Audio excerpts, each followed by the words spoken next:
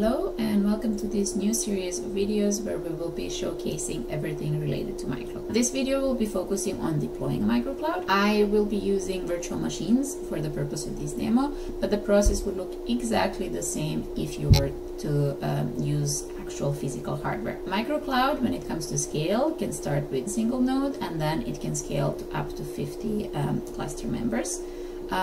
For the purpose of this demo, I'm going to be deploying MicroCloud across 3 systems in order for it to be highly available, but the process would look very similar if you were to deploy it on one single system or on more than 3 systems.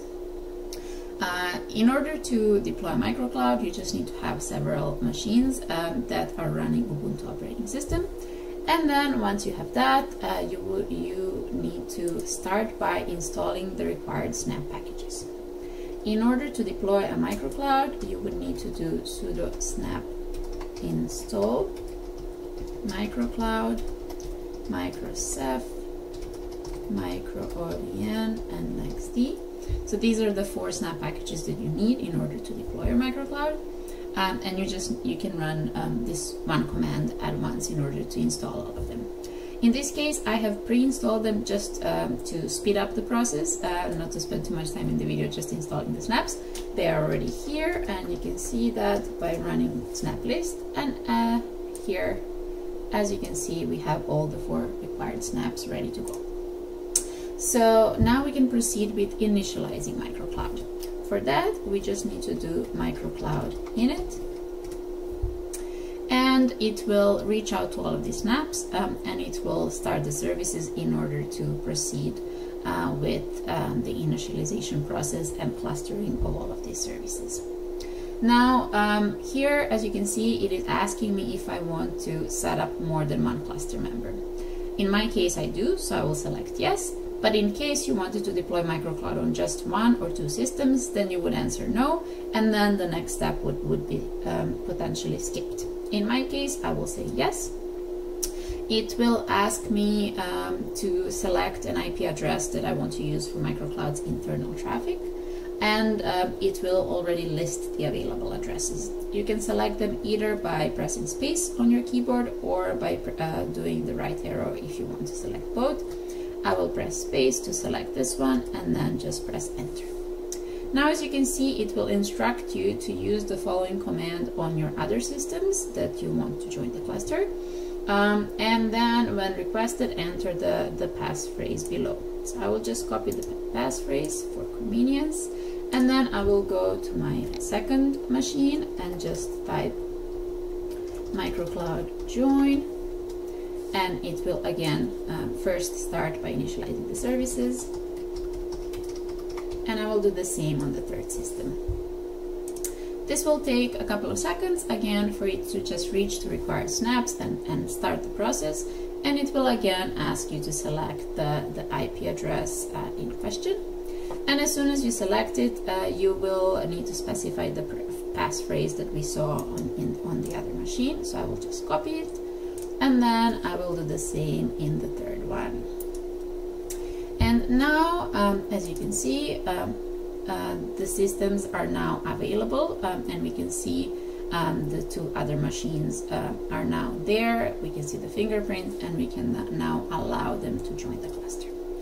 I will just press the right arrow on my keyboard to select both of them, and then continue with the process.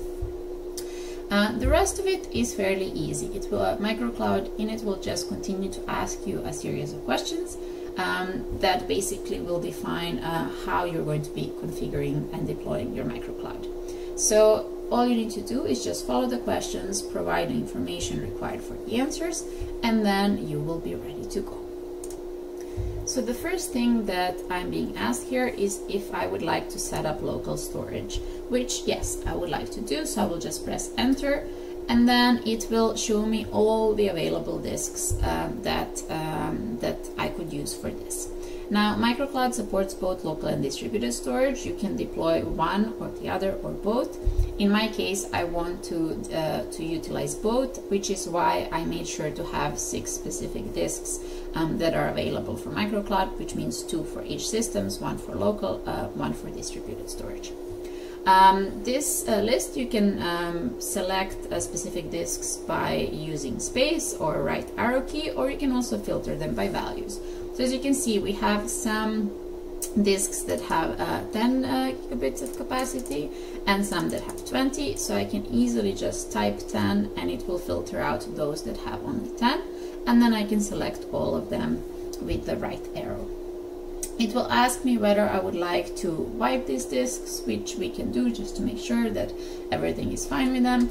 And then it will ask us if we want to set up distributed storage, which again, yes, I do want to do. As you can see, now we have only 3 disks available, because the other 3 we have already utilized in the previous step, so they are already filtered out from the list. So now we can just select the remaining ones and then press enter, and then again we will wipe them for good measure and press enter. It will now ask us if we want to encrypt the selected disks. The default is no, but I would like to encrypt mine to make sure my MicroCloud is secure, so I will say yes. It then asks us if we would like to set up CephFS remote storage. This can be useful because CephFS is a file system storage, so you can create file systems where several instances can access them at the same time, which might be useful if you want several of your instances to access a specific service. So we will say yes. And then it will also ask if we would like to specify a specific IP address for Ceph internal traffic, and then in the next one for Ceph external traffic or public traffic. The reason why you might want to do this is if you want to segregate the traffic for security reasons or potentially for performance reasons. So you can do that in order to optimize the performance of your MicroCloud. In this case, I'm just going to be selecting the default values. Finally, it will ask us if we want to configure distributed networking, which again, yes, we do want to do. And it will list available interfaces on the systems. As you can see, each of the machines has one, so we will select them. And then it will ask us to specify both the IPv4 or IPv6 addresses if you want to use those. Both are supported. So I will here specify one of them. And then it will ask us to specify first and last address in the range. So I will do, for example, this. And then also specify the end, the last address in the range as well. For example, this. And I will skip IPv6. And I will also use the default DNS address, but you can specify that one as well. And finally, it will also ask you to configure potentially dedicated oven underlay networking, which again, you might want to do for performance reasons. If you want to understand a little bit better what this does, this is all outlined in our documentation, but I will proceed with the default here, which is no. And that was all. That is all you need to do in order to deploy your MicroCloud. Now, what is happening in the background is that MicroCloud is basically reaching out to all of these services. It is reaching out to LXD, which is the virtualization part. It is reaching out to Ceph. It is reaching out to Oven. It is initializing the services. It is kickstarting them, clustering them, and then connecting them all together. And for many other cloud platforms, these are some of the steps that you might need to do manually. In this case, we have automated that entire process, which then allows you to deploy your cloud really, really fast. So this typically takes a couple of minutes. Of course, it depends on how powerful your hardware is and how fast your networks are. But in general, deploying a MicroCloud takes a couple of minutes. It takes a bit more minutes if the cloud is larger, but we have deployed MicroClouds with 20 physical systems, and it took about 6-7 minutes. So it doesn't take long. As I mentioned, all of this is outlined in our documentation, so you can really, if you are interested, you can read what each of these options mean and why you might want to select yes or no. But in general, it will work best if you have at least 3 systems that give you high availability, if you choose distributed networking, which again gives you high availability and redundancy, and then distributed networking gives you flexibility in terms of what your instances can do and how you can configure a lot of different networking options. As you can see, Micro03 has joined the cluster, Micro02 has done the same, and now MicroCloud is just finalizing the process and putting everything together, and in a couple of seconds we should have our cluster ready to go. I'm not pausing the video here just because I'm doing this real time so you can see how long it actually takes, but as I mentioned, it's typically just a couple of minutes. And now you can see that MicroCloud is configuring cluster by devices, which is typically the last step in the process, and it should be finishing very soon.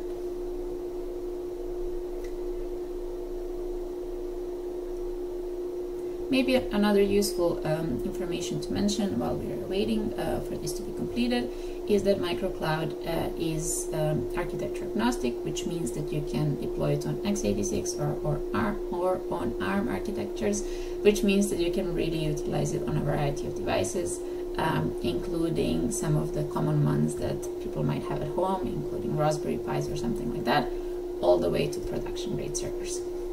So you can see now it says that MicroCloud is ready, and now the only thing we will do is do MicroCloud status, and as you can see, the status is healthy. We have 3 cluster members, we have Microsoft units, Micro units, and everything is online.